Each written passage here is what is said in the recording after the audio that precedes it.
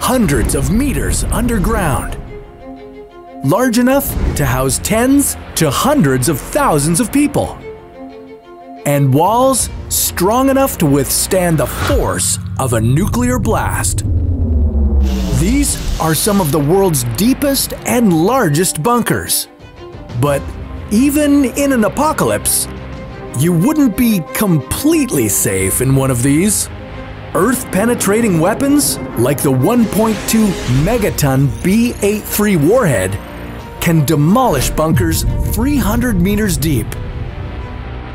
What would it take to build a deeper bunker? What would life be like inside it? And why can living underground be dangerous? This is What If, and here's what would happen if we built the world's deepest bunker. The deepest hole in the world, the Kola Super Deep Borehole, penetrates about 12 kilometers deep into the Earth's surface.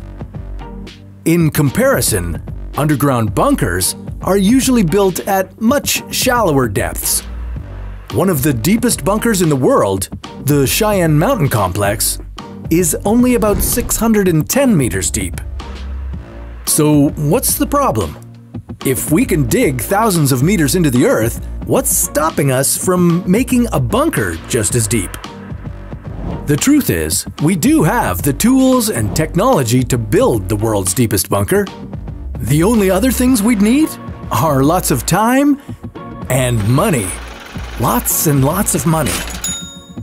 As we dig deeper and deeper, the soil pressure will continue to increase. It'll become expensive and difficult to keep the hole from collapsing in on itself. We could use sheet pile walls to support the soil pressure. They're commonly used in construction and excavation, but the deeper we dig, the harder it is to construct the walls. Another way we could work around this is to dig narrower and narrower as we reach the bottom of the hole. It would look similar to an open-pit mine.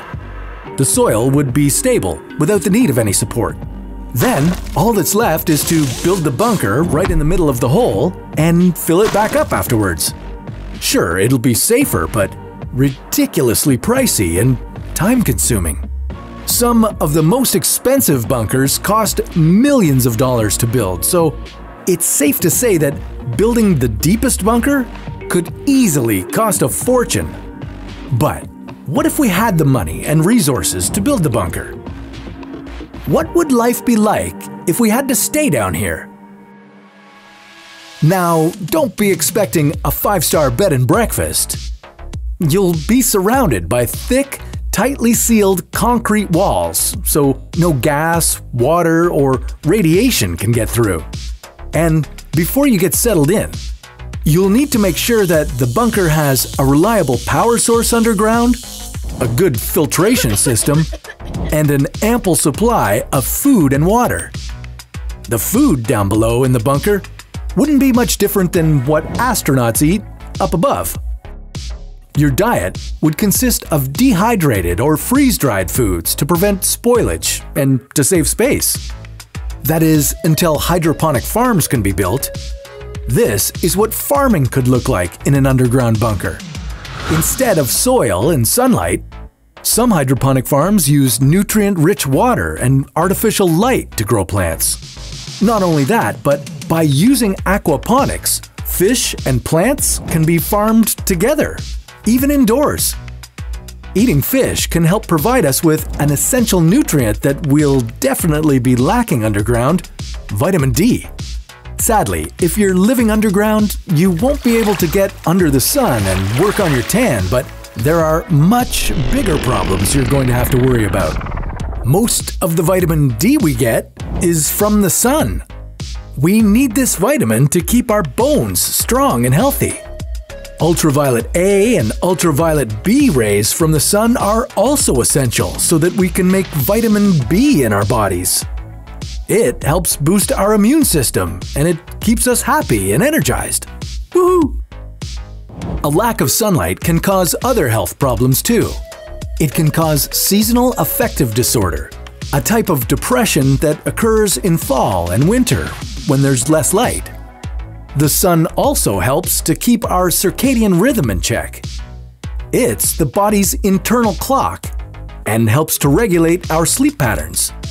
Without the sun, people in isolation have slept as much as 48 hours at a time. Maybe we could use LED lamps to provide artificial sunlight and a diet with a lot of vitamin D-rich foods. Okay, now that everyone has enough food and light, there's one more important thing that we'll need to take care of: the community.